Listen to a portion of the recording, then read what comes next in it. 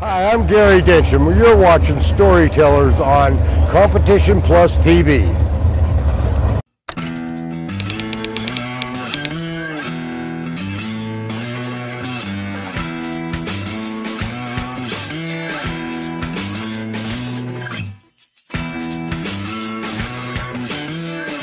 Well, I mean, when I first met John Force was our first trip to Australia, Christmas of 74, 75, and we're a bunch of dumb young guys, didn't know nothing. And like we were talking earlier, in that era, there was 400 funny cars across the country.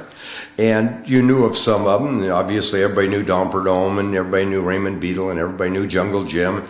But there was a whole bunch of the rest of us that didn't really know each other unless you happened to race them at your local racetrack. And so, by pure luck, I got picked to go to Australia, and how it actually really happened was the contact in Australia, a gentleman named Keith Williams, who owned the track at Surfers Paradise and at Adelaide, was friends with Ray Brock, who was the editor of Hot Rod Magazine at the time. And they had tracks over there that were primarily circuit courses, but they had a straightaway long enough to make a drag strip on it, and the sport of drag racing was growing and growing in Australia. And so Keith thought it'd be kind of neat to bring American cars over there. So back in the very early 70s, 71, 2 or 3, I can't remember exactly now, he brought what he called American Drag Fest to Australia.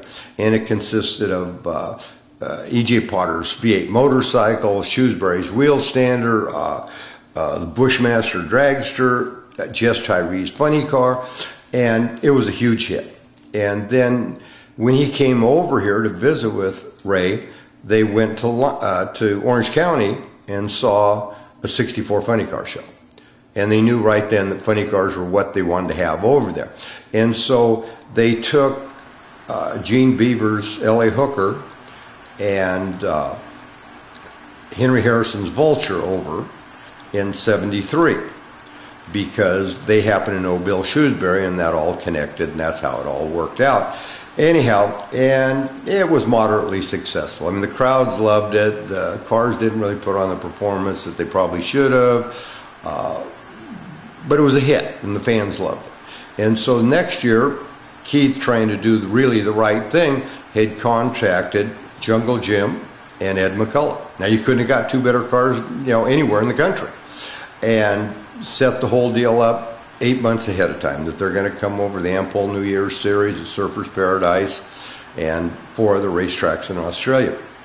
And about 3 months before that, Jungle contacted him and said, "No, I'm not going to be able to make it. I'm not going to come." And so in kind of a panic, they didn't know what to do, so they tried to go back to Gene Beaver and say, "Can you take the L.A. Hooker back next year?" And Gene says, "No, but I got this. My nephew would sure like to go, and he's really good," and all this other sort of stuff. And I didn't know this story when I went, but that's how John Force got his first car. And Gene Beaver told John Force that, "Gee whiz, they won't know any better. You'll be a hero. Doesn't matter, you haven't driven it, haven't got a clue what's going on, but you can go over there and trick those silly Aussies and, make a fortune." And so John bought the car from him. And then about 3 days before the cars were supposed to be shipped, or actually were supposed to be at the dock to be shipped, they're sitting there waiting around for McCullough. And not there. So they thought, well, gee whiz, we better call him, see when he left. Well, they called him, he answered the phone. "Oh, by the way, I'm not going." So now they got to get another car. And Shrewsbury and I go way back, and I'm sitting at school at lunch, my feet up on desk, eating an old dead chicken leg, and Shrewsbury and this guy in a suit walks in. And we've always kidded ever since he showed me pictures of all the beautiful beaches and beautiful women on the beaches in Australia and all this stuff. But when are you going to get me a trip to Australia? So he walks in, "You want to go to Australia?"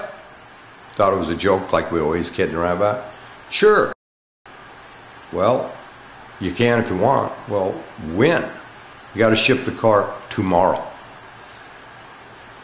By pure luck, my car was ready to run. It was sitting in the LA Auto Show here in Southern California, the premier spot as you walked in the door.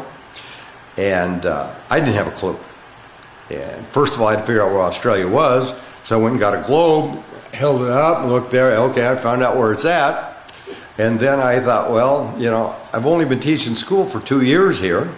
How do I take a month of January off to go racing as much as I might want to do it?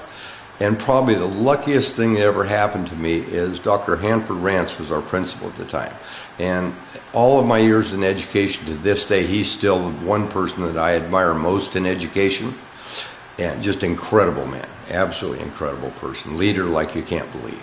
And so I walked in and I said, Dr. Rance, I had this opportunity to go to Australia and represent the United States with my race car. And he looked at me and he said, you're a fool if you don't go. When I was in World War II, we spent all our time in Australia. You better go. And that's probably, you know, might be, when you talked about defining moments of my career, might be it, sitting in Dr. Rance's office. And anyhow, we loaded the cars. We showed up over there. And I had never met John Force till I saw him walking down the jetway in Honolulu Airport. And back then we were lucky if we had a t-shirt with a picture of our car on it, and it obviously didn't take the team we need now to race these cars. It was me, my wife, and a friend. And here comes these three guys strutting down the jetway with their leather jackets and sponsors and cowboy hats and all this crap. And I'm thinking, we're just going to get our butt kicked. This is going to be terrible. And I didn't know at the time that none of them knew anything about the race car, and John had never driven it. And so anyhow, we show up at Australia, and they're talking a good talk. It sounds good, I'll tell you. And we got to do press day on Thursday, so we go out there, and the deal was they flied three helicopters from Brisbane out to surfers, dropped them out there, and drug their cameras out, and we're supposed to do a burnout, back up, and do an interview. So I start my car up, do a burnout, back up, yaddy yaddy. John's turn, he goes to roll through the water, tires get dry, hits the gas, he goes, so he backs it back up, puts it in the water, and I mean, this is a burnout that Jungle Jim would have been proud of. I guarantee it was spectacular. Trouble is, about 300 feet down the racetrack, all this fire's rolling out from underneath the car, and he throws all the rods out of it. That's when I found out that nobody there knew how to work on this car. Because in order for us to have a race that weekend, I had to completely rebuild the car and put it all back together for him before we could go out there. And once again, I still at this point didn't know that he had never driven this car. And so we show up the first night at Surfers Paradise, and you got to remember, the track's not very good, probably is a little short, probably is a little dark, and John hasn't got very much experience, if at all. And so, you know, we go out there the first run, do the burnouts, back up. He can't get it out of reverse. So I make a single. It kind of smokes tires from one end to another. Go back, next run, do the burnouts, back up. He hits the gas, smokes tires, shuts off. I make the run. Next run, we go out there, do burnouts, back up, stage. I lead, he leads.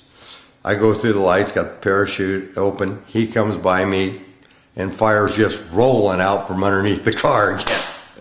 He goes through the barbed wire fence at the end of the racetrack, stops about 4 feet from a cow. To this day, I don't know how he didn't hit